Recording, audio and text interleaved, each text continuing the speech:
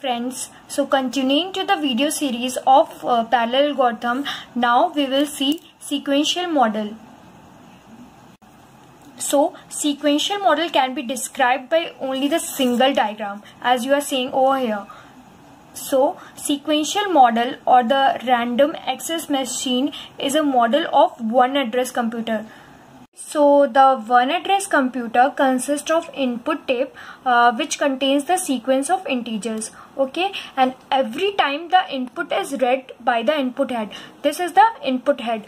Every time the input head reads the input tape, the input head advances by one square, that is moves to the next square, and same with the output tape. Every time the output is written to the output tape, the output head, this is the output head, it advances by one square, okay. And the memory, this is the memory. It consists of an unbounded sequence of register, that is R0, R1, R2, R3. These all denotes the registers, and all the computations are performed over here only, and the combination of all this is known as accumulator.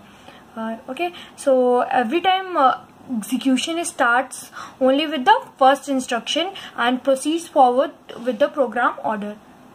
Fine. So yeah, we have two ways of measuring time and space complexity on RAM model. What are they? They are uniform cost criteria and logarithmic cost criteria. So the uniform cost criteria says that each RAM instruction requires one unit space only, okay. Each RAM instruction consists of one unit space only, okay.